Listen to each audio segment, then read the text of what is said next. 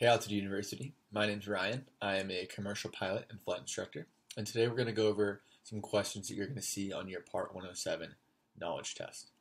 I know a lot of you guys have been asking about an example or kind of a run-through of how you'd go about taking this test using the testing supplement, so today that's what we're going to do. Today we're going to focus on just 10 questions on airspace and reading of the chart supplement. If this is something that you find helpful and that is successful, we can definitely do more down the line. So let's get started. So when you sit down for your knowledge test, they're going to give you a testing supplement, which is what I have here. It's going to be a book about 100 pages of just all images that is used to reference some of the questions that you're going to have on your exam. In the top right corner, there's going to be a code. You want to make sure you match that code with the images that they're referencing. Today I have the H version, which is like the newest one. The questions that I'm using are from the previous version. But don't worry, I double checked that this will all make sense today and that the images still work. But for your exam, please double check that the code is correct because some testing centers could still have an outdated book, but the new exam.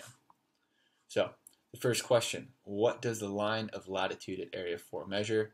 So it says refer to figure 26. The way this book is laid out, and so you go to the appendix to show you guys. Scroll. There's legends and then there's figures. They go in order. They start with the legends and then go to figures. We're going to go to figure 26. I put that on page 59, so I'm going to cheat just because I'm on my computer. But when you flip through, they go in order, so it makes sense. Figure 26. So this is asking about what does the line of latitude at Area 4 measure? So at Area 4, so regardless of if it's area or not, let's first talk about what latitude measures. So latitude, think about laterally with the Earth's surface. So it goes around the Earth. Latitude lines are parallel to the equator. So when you're at the equator, it is 0. When you go north and you go up to 90 degrees north, that is the North Pole. And you go 90 degrees south, that is the South Pole. And there's everything in between. With these latitude lines, they are depicted on the chart, like I said, parallel to the equator, so they go east to west, and they're written every 30 minutes. So when I say minutes, I don't mean minutes as in time, I mean minutes as in coordinates. So with each degree, that is 60 minutes. So every 30 minutes they have a line. So this is 47 degrees north. If I continue up here, the next would be 47 and 30 minutes north. So Area 4, let's go back to our question. Oops. There we go.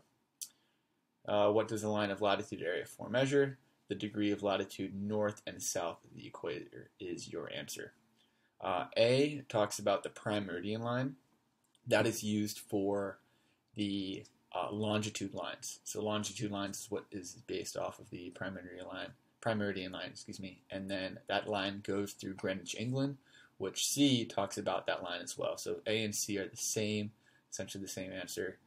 Your correct answer is B, because we are using the equator for latitude. All right, so another question we have is what airport is located approximately 47 degrees and 40 minutes north latitude and 101 degrees and 26 minutes west longitude. So first we're going to go to figure 21.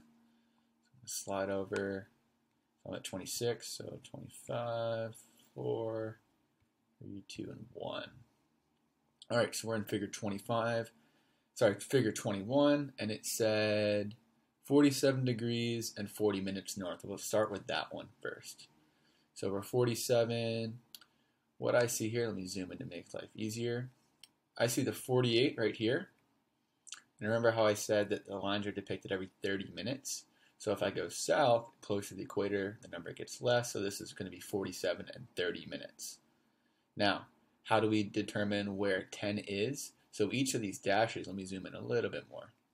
Each of these dashes is going to be 1. So we have 1, 2, 3, 4, and 5, 6, 7, 8, 9, and 10. So the 10 is going to be a big line, or big compared to the other ones. And then the 5, actually, every 5, let me zoom in here on this one because it's easy to see, is going to be slightly larger than just the 1, and then you see how the 10 is the largest. So it goes small, medium to large to help you count every 5 and 10. So when we go 30, the first notch here is 40, and that's 47 and 40, so it's going to be along here. Let's see if I can draw.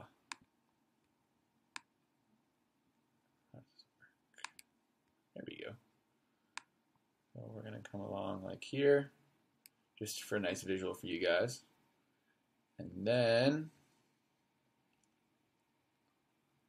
it says 101 degrees and 26 minutes west. So we have 101 degrees, which is right here. And remember, since we are going west, we are going further from the prime meridian line. So we're going to go this way, just like how with the latitude lines are every 30 minutes, the longitude lines are the same way. So right here would be 101 degrees and 30 minutes. So it said 26, so we're going to go back 4. 1, 2, 3, and 4, which is going to lead us right here. So if I draw my cursor, 1, 2, 3, 4, that's just about right here. So right here is where we want, and this is going to be that airport right there. So Garson Airport is our answer. All right, let's go to the next one. Let's see. What is the floor of the Savannah Class Charlie airspace at the shelf area, the outer circle? So we're going to go to figure 23. Oops, zoomed out way too much. And I'm going to go out here. I know figure 23 is on page 56. I'll go right here. Let me zoom in. So with the Class Charlie, remember, there are usually 2 shelves. And I say usually, there are some exceptions. But for the most part, there's always going to be 2 shelves with the Class Charlie. The inner circle is going to be closest, that is closest to the airport, is always going to go to the surface. The outer circle is going to be a little bit higher. Think about it. The point of this airspace is to kind of really control the airplanes around that are going in and out of that airport. When they're further from the airport, they're going to be higher up. So they don't really need it at the surface when they're 10 miles out. But they do need it at the surface when they're 5 miles out, just for that extra safety. So we look at this outer circle. We see that 41 over 13. That means it goes up to 4,100 feet and then down to 1,300 feet. Now this is all MSL. Altitudes that are depicted for airspace are always going to be MSL in this case. So what we have, 1,300 feet MSL. The other answer is 13 AGL. Like I said, when we're looking at the Class Charlie airspace, it's always going to be in MSL. That's because planes use MSL. We don't really use AGL when we're flying because that's a lot of math that we don't want to do. So our instrument gauges are always going to read MSL, means above sea level. All right, we'll go to the next question. What chart shows a gray line with VR 1667, VR 1617, VR 1638, and 1668? Could this area present a hazard to the operations of a small UA? So let's go to figure 59. And figure 59 is page 90. So I'm going to go all the way down.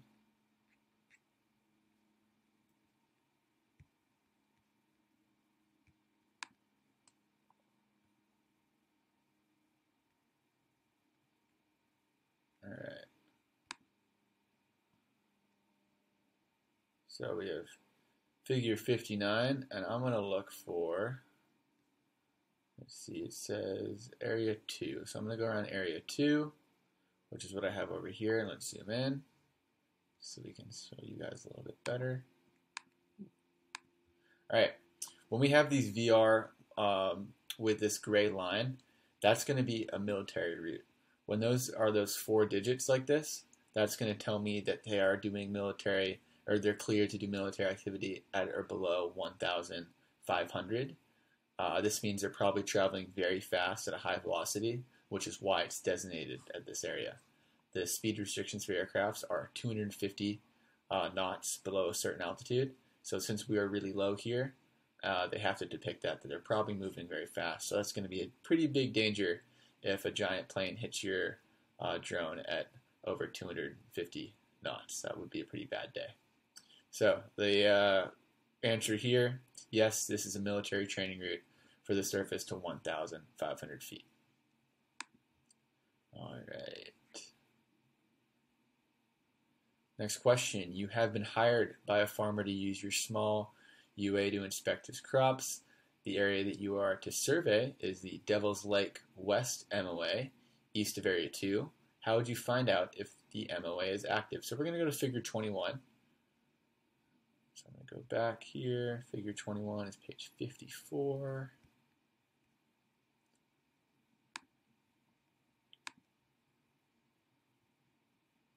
There we are. So we have the Devil's Lake MOA. So with an MOA, they're always depicted with this magenta dashed and solid line, and it's always going to say the name of it on the inside. This is on your sectional chart, and on the side of the sectional chart is going to be more of a detailed description of the altitude of that MOA, of the controlling agency, and a phone number or a frequency to contact that controlling agency on to determine if it's hot or cold. If it's hot, it means it's active. If it is cold, it means it's inactive, and you are able to go through that. So when we look here, it says refer to the chart legend, because that's the information that it's going to have on the side of who you can contact. They aren't always active, so they're not always going to be depicted as it's always hot or always cold. That's why they're just going to give you the controlling agency to talk to them on. All right, how would a remote PIC check NOTAMs as noted in the caution box regarding the unmarked balloon? So we're going to go to figure 20. And just one up. So there we are. So this is area 5. I'll look by area 5. It says caution unmarked balloon on cable to 3,008 feet MSL, check NOTAMs. So when you check NOTAMs, NOTAMs are a notice to airmen. They come out for something that isn't always published to say, hey, this is going to happen in this area at this time. Be aware. A way to check those is a couple of different ways. The best way, which I would recommend, which is also the answer, is obtaining a weather briefing. So you can go to 1-800-WXbrief.com. That's also a phone number. It's the same service. You can call them, or you can go online and you can do a NOTAM search and look up for your area of where you're going to fly. And it's going to bring the list of the active NOTAMs, the ones that are coming up, so you can have a nice description of everything. I like calling them just because it has a person tell me exactly what I need to know.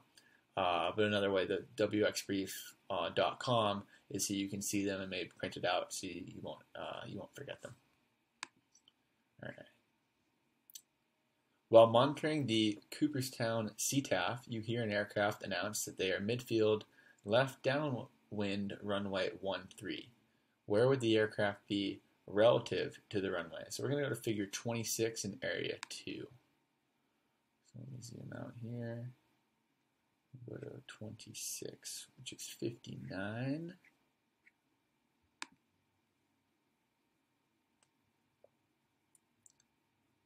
All right, and we're going to go to area 2, so Cooperstown. So first, when they say runway 13, that means the direction of which the runway is facing if you are standing looking down that runway. So for example, let me get my handy-dandy drawing cursor up here.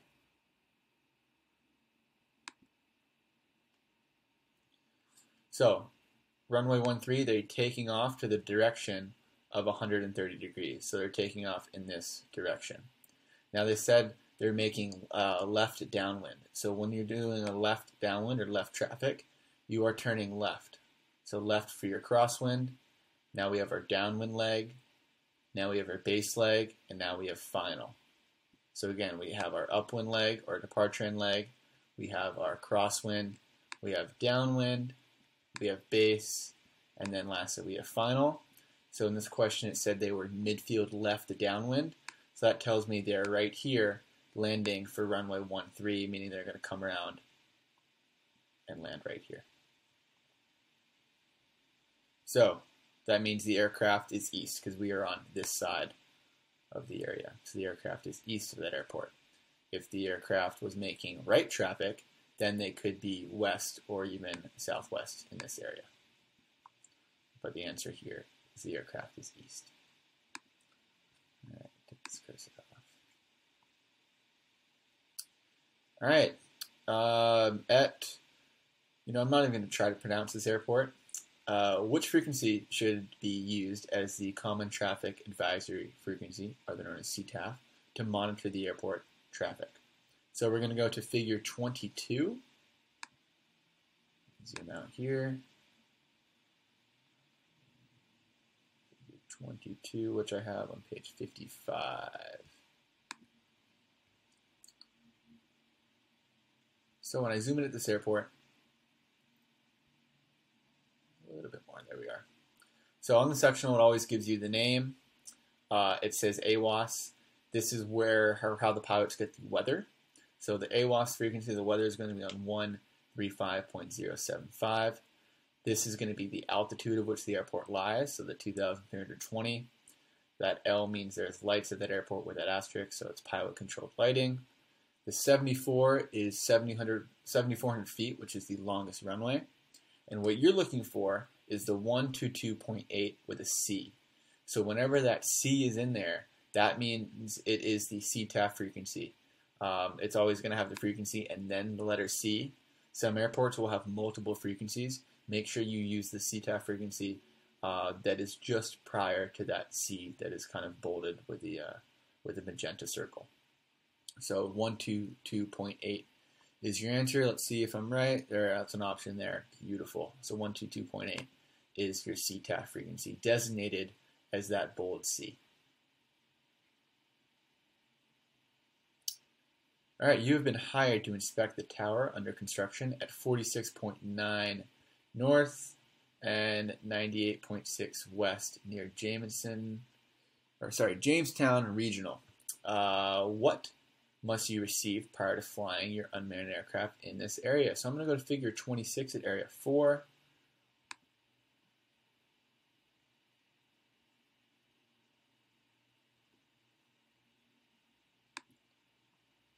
So I'm looking at figure 26 at area 4. So if I'm flying around an airport, the controlling agency, whether it's any airspace, is always going to be ATC. So when we talk about airspace, there's this authorization from ATC. Even if it is a military area, there is a controlling agency, which is ATC, that is controlling that airspace. So you always want to contact ATC no matter where you are flying. If you're flying over a park and there is our national park or a marine sanctuary, there's going to be definitely like more rules to fly over, whether it's altitude-wise or noise abatement procedures.